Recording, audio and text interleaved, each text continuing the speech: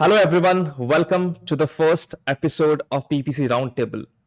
Now, the whole concept of this is to bring more PPC related stuff in front of you so that you stay on top of everything that is happening in the Amazon PPC world. So, let me introduce today the top guest in our list. So, we have today Mr. Sandeep. Mr. Sandeep and I founded Regrow Media together. And it is strange because we scaled our agency and we are growing very rapidly, and we are a firm believer that growth is the solution to any problems. So Mr. Sandeep is here. Then we have Affan, our PPC director, as well. We will hear about them as well going forward, and we are planning to continue this episode every week and trying to get into live sessions as well so that you can ask us question. And if you want to get into more detailed PPC, maybe PPC stuff, PPC, something maybe related to more features, more updates, then we have our own channel, Regrow Media's dedicated channel, where you can go and check out. I'll have the link in the description as well, and you can get into more advanced stuff there as well. So without further ado, let's start with our topics today, because we all know Black Friday, Cyber Monday sales are there just in front of the corner. So we'll start a little bit about conversion rate optimization and then move on to the advanced stuff on PPC segregation, all sorts of things. So, Mr. Sandeep, I think you would be the right person to take this question because sales is near, right? When we talk about PDP, product detail page, we know how much important conversion rate is because traffic increases a lot during sales, right? And the quality of traffic decreases during sales. That is a negative of it. So how do you look at, or how sellers should look at the PDP optimization, especially during the sales time? Right. So there are two elements we have heard. For most of the time we hear that it's traffic and then the conversion. So the traffic is basically the visitors which come onto our listings, and the conversion is something that as a seller, as a brand, we can be ready with. It's like a normal offline store where a store owner keeps the shelves in such a manner that whichever is the maximum converting product, they showcase them, so that when people even passing by, they have a reason to come in, because there are such products which are actually going to solve problems. So here, while we talk about our e-commerce, our Amazon world, so here a customer has searched with a search term. Now with that, we know that a relevant traffic is coming to our product page. So once a relevant traffic comes to our product page, what is that we have to offer? Because the customer has made up the mind that they are looking for a solution.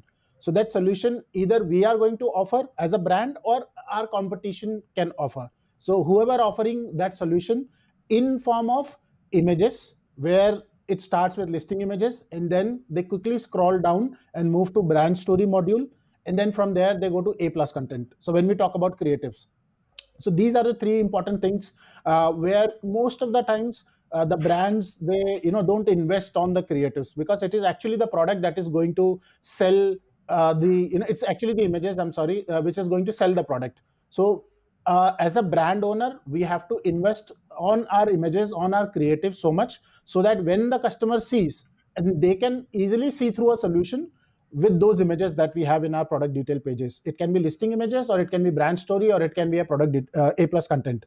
All of them have a very clear place, for a very clear reason to be there. Listing images are there to main image, first of all, if we talk about, is there to bring the traffic to the listing. And once the main image has brought the traffic to the listing, its job is done.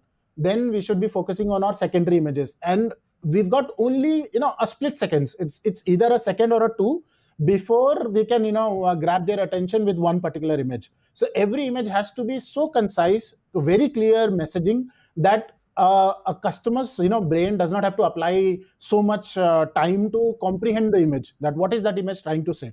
So whatever product we are selling, the messaging with every image has to be very clear. The mistakes that most of the brands do is they get stuck in trying to provide as much information possible through one particular image. So that should not be the case. Rather, we should be very specific, focus driven with one image, that what is the message that we are going to pass on. If it is benefits that I'm going to pass on, then which are my top 3 benefits that I want to pass on through that one particular image. If it is about the ingredients of the product, then what are the top three ingredients? Okay, top three, top five, whatever ingredients are most important. So every image has to have a purpose, and it should not be mixed. We should not put so much text into it. We should not put a lot of moving aspects into an image. It should be as if where it is very clear. And once the listing images are doing their job, they sell the product. And if there are any more doubts required, let's say for example, I like the product now as a customer, but I don't trust the brand whether they are going to offer me the kind of service that they can. So for that, the brand story plays a very important role. So the brand story talks about us as a brand, that who we are. So for a brand owner, brand story will talk about their rewards, their recognition, their how long they have been in the business, are they the manufacturers, how much importance they focus on the quality.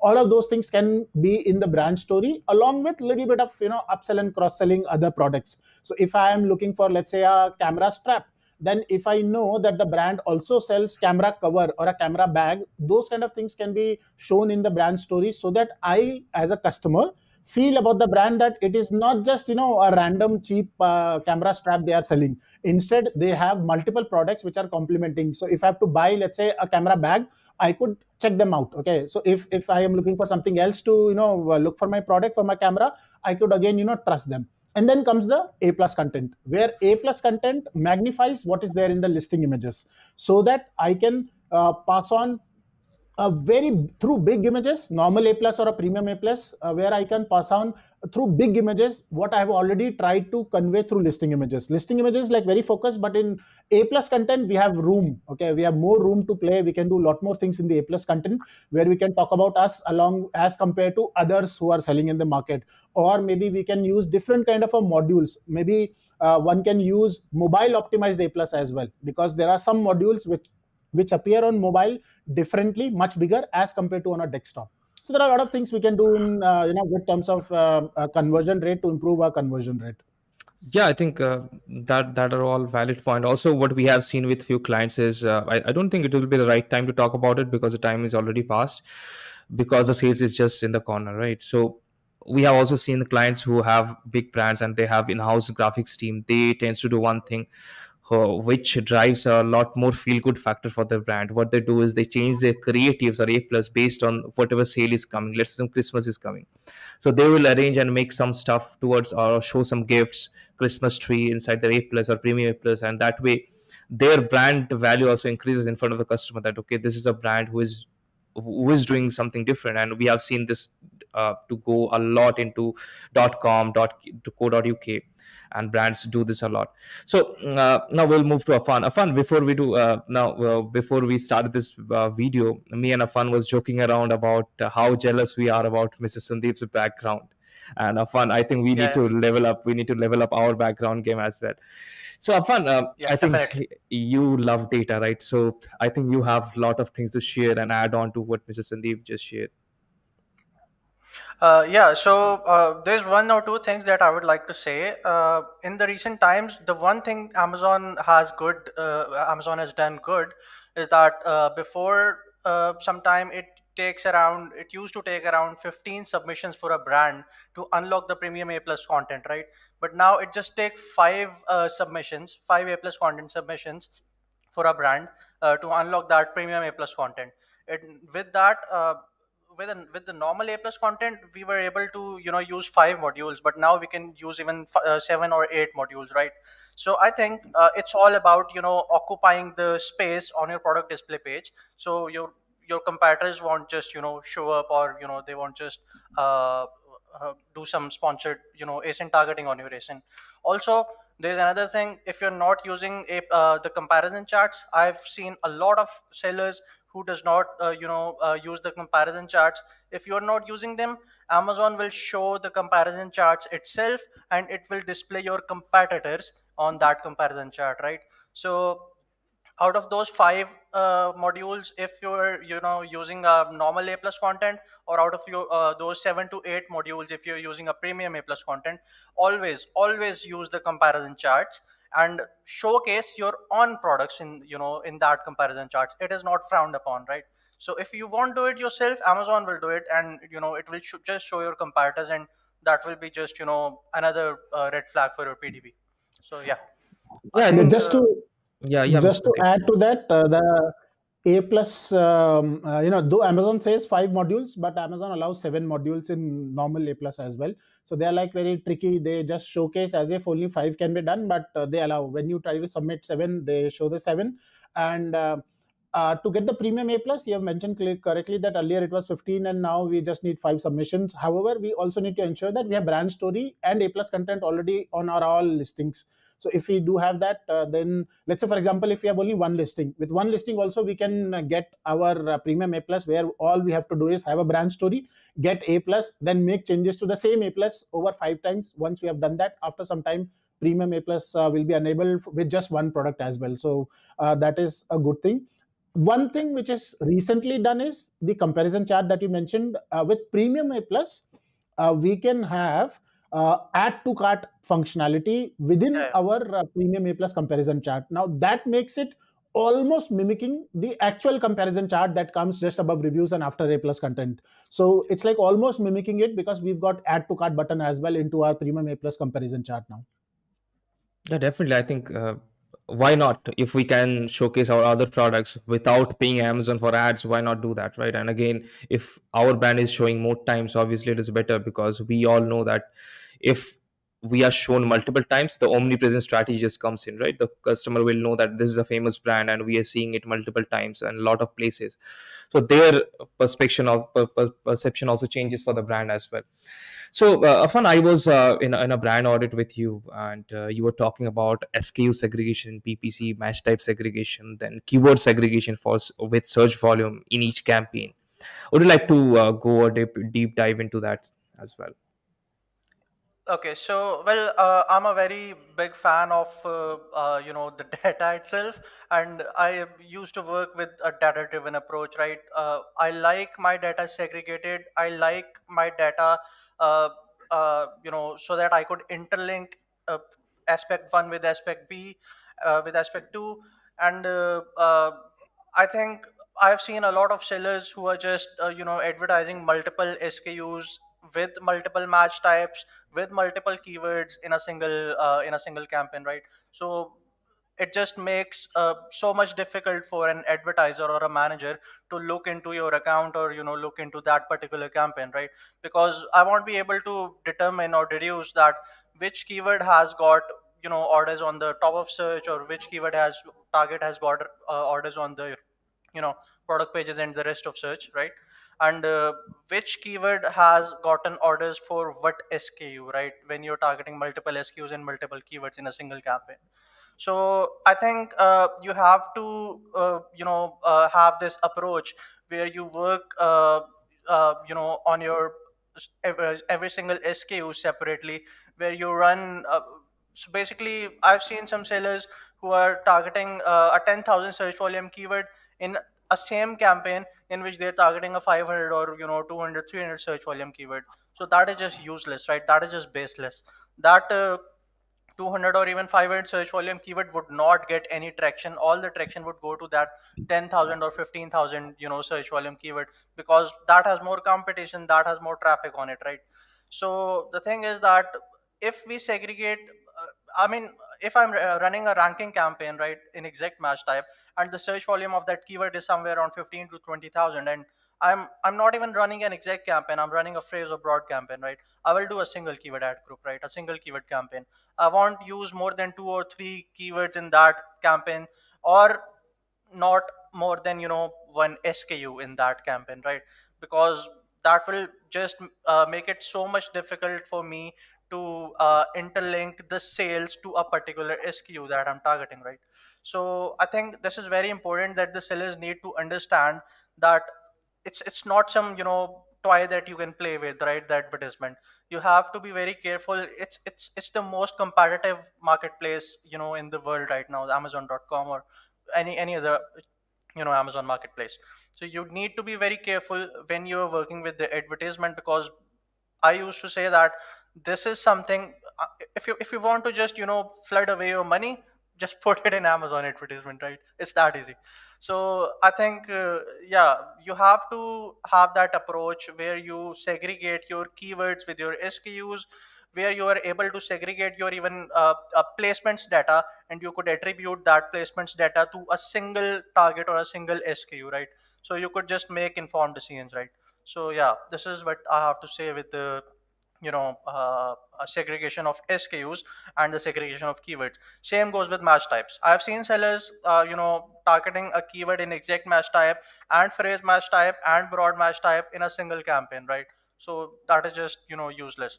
If you're getting good orders on search terms, you won't be able to you won't be able to identify that from which match type you're getting that order, right? So yeah, I think it's very important that you use your one single match type in a single campaign. Mhm. So yeah.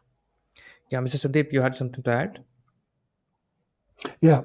So the thing is, there are two reasons for someone to mix match and then do it. Either one, they are very lazy, or two, they are very restricted in terms of budget. It's like khichdi that we eat in India. Either I'm too lazy to cook, other different dishes, or I Yeah. don't have money to cook, I don't have money and stuff to cook rice separately and then the dal separately. So these are the only two reasons in the advertising as well. So don't be lazy, and if you don't have money, then anyways you are not going to you're not going to be able to compete with the competition, because Mhm. there are big brands. And as Affan has mentioned that if you want to just spend your money, the best place is Amazon advertising. So either have money, be competitive, or don't be lazy, otherwise you'll be out of the game. Yeah. Yeah, definitely. I think obviously the more granular we get in terms of data, the better profit margins we have. And that is what I think Afan and Mr. Sandeep is also trying to say. So moving on, obviously sales are there, and when it comes to sales, the traffic increases drastically. And when traffic increases, if you have the same setup of your budget and bids, maybe you'll lag behind with and maybe lose opportunity to showcase your product in front of those extra traffic that is coming, and maybe you go out of budget in the first half or first quarter of the day, right? It may happen.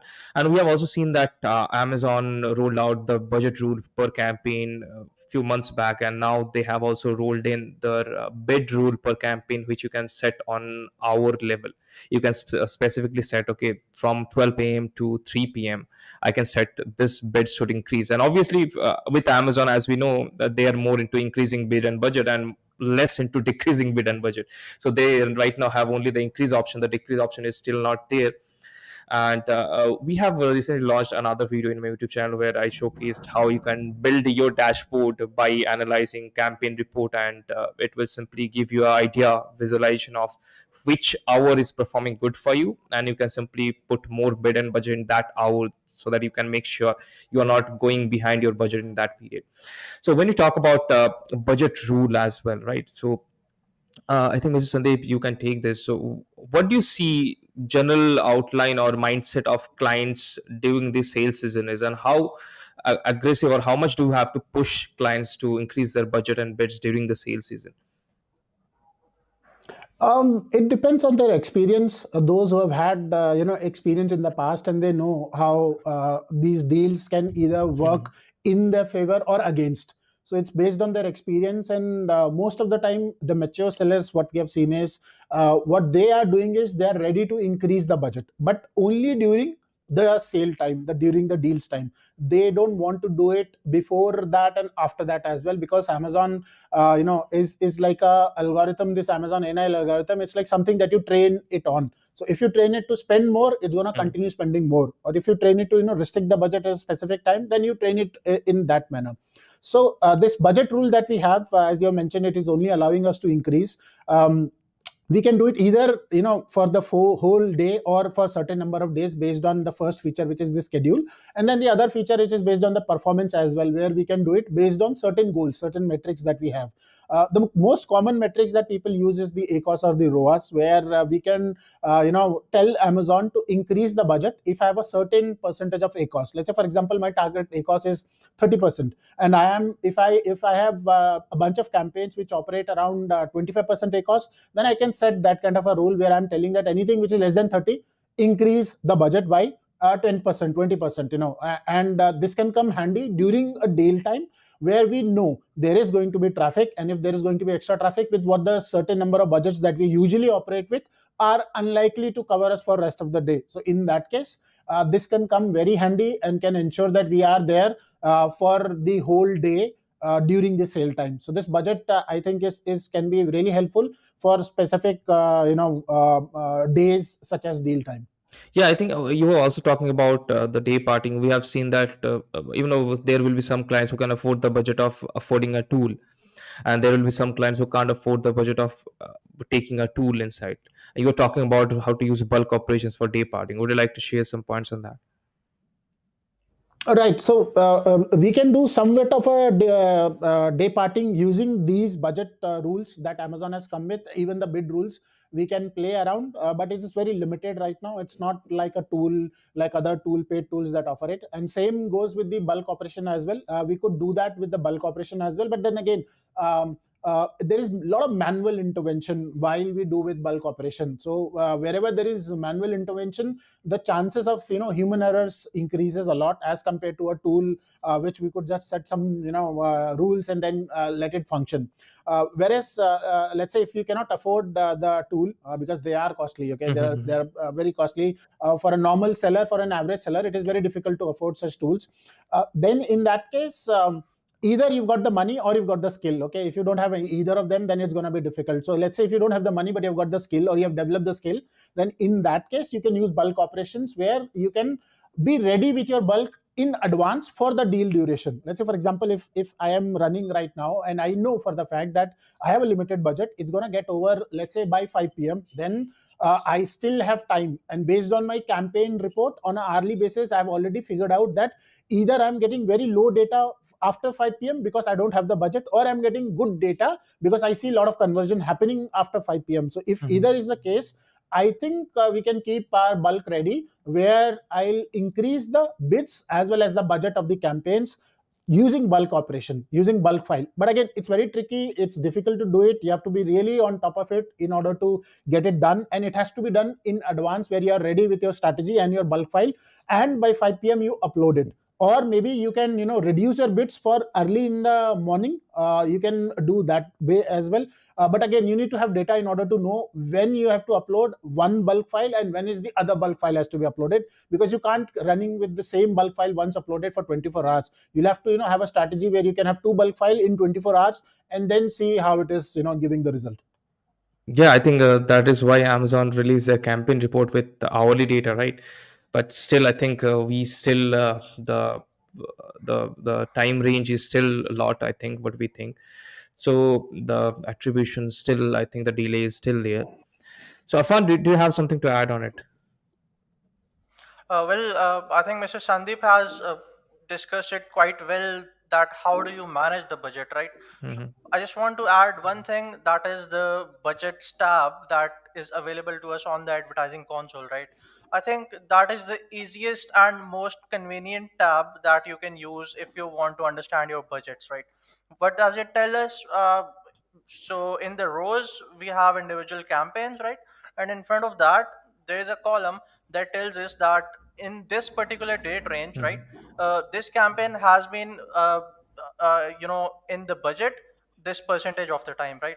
So if the date range is like 30 days, and it's telling us that this particular campaign has been 50% of the times it has been in the budget, so it's a red flag for me, right? What I would do, I would, I mean, I just want that 50% to go to the 100%, right? I don't want my campaigns to go out of budget at any point in the day, right, or any point in that particular date range. So what I would do, there is an option to just increase the bid, increase the budgets. Amazon provides the suggested budget as well, so we can just increase the budget on based on Amazon suggestion, or based on our actual budget that we can give to that particular campaign. So I think if a campaign is performing good, and you have to increase the budget only if a campaign is performing good, right? So if that is performing good, then always increase that budget, right?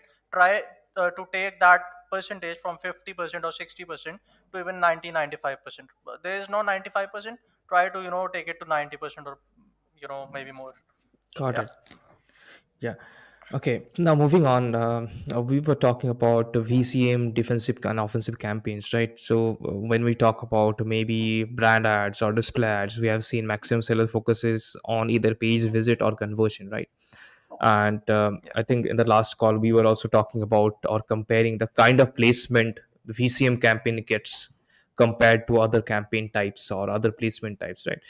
So would you like to throw some light on VCM defensive and offensive campaigns, how seller can take advantage of it? Yeah, so yeah, let's talk about the VCPM defensive campaigns first Hmm. because that is the most important part for me, right? The thing is that on the product display page of your So SKUs, firstly, there are would you like to take the full describe the audience of what is VCM campaigns for them who don't understand? okay. So yeah, for sure. Uh, just like Facebook advertisement, VCPM basically it derives from cost per thousand impressions, right? Cost per thousand viewable impressions, right? In Facebook advertisement, in Meta advertisement, it is CPM, cost per thousand advertisement, a thousand impressions. In Amazon, it is VCPM, right? Cost per thousand viewable impressions. It's an ad type. It's a feature that sponsored display provides us, right? So there are three features available to us. Optimize for clicks. We can optimize our campaigns for impressions. We can optimize our campaigns for conversions, right? So we are talking about optimize for impression campaigns, in which we are paying Amazon for every thousand impressions that it is giving to us. So there are two different kinds of VCPM campaigns, offensive and defensive. We will talk about the defensive campaigns first. If you notice, there are around tons of sponsored product spots on a PDP that the customer can just pay money and show their product on, Hmm. right? But there are only 4 to 5 sponsored display spots on a product display page, uh, on which a competitor can show their product, right?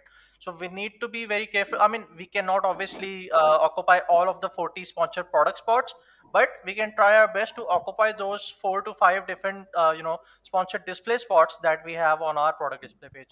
So if you're running a variation, if you're having a variations of your product that you want to capture the spots on, then use those variations, give them like top notch VCPM bids, and just try to get as much impressions as you can, because the point is that we want visibility on those spots, right? We're not looking for conversions, we are not looking for clicks, right? We're just looking for the impressions, the visibility that we get on those spots, right? So we will pay Amazon good amount of money to show our own products on those 4 spots or 5 spots that are available on our product display page, right? Same Yeah. goes for the offensive campaigns. So yeah, same goes for the offensive campaigns, right? So the competitors have those 4 spots as well, right? We will pay Amazon, to show our product, just to show our product. We don't want Amazon to convert it. We don't Amazon, to get us clicks on it. We just want Amazon to show our product, on our competitors' display pages, and we can just target 5 to 6 different SKUs, maybe even 10 SKUs on a on a single, I would say, competitor's ASIN, right? So we could get all of the visibility, the maximum visibility that we can get on our competitors PDP, right? Because the sponsored display spots on a PDP are just a premium version of sponsored product spots on PDP that we get, right? So I think it's super important that we do this exercise as well. Yeah. Mr. Sandeep, do you have something to add? Yeah, so defensive campaigns, especially with VCPM, we have to be careful with using them with a limited number. The more we use them, they screw the numbers, or they mix match the numbers that we are going to get in terms of analysis that we do usually for a monthly basis, or a whatever duration we do that, because VCPM is nothing but, let's say, for example, if a customer decided to make a purchase for a particular product, but we were there in the VCPM form somewhere in the product detail page where customer did see our product as well, but anyway the customer had to make an, so even if it was an organic purchase, it will be converted into a advertising purchase because Mhm. of that VCPM, because the attribution will be given to that particular ad which showed that VCPM ad. So the organic can be taken away by, cannibalizing can happen. So we have to be careful with the usage of it. Another thing is, This VCPM, it also works really good when we do it at a product targeting level. We have tried that, and we see, of course, it really does wonders. You get the very fantastic numbers when you do that for your internal self devices.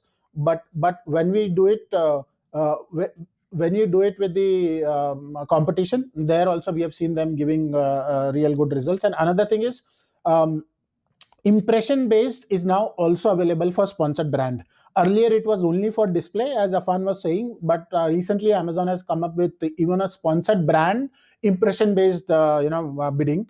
The only requirement here is you have to have a brand store. If you don't have a brand store, then you can't do this. So if you have a brand store, which I assume most of the sellers have, then you can also go for an impression based in sponsored brand.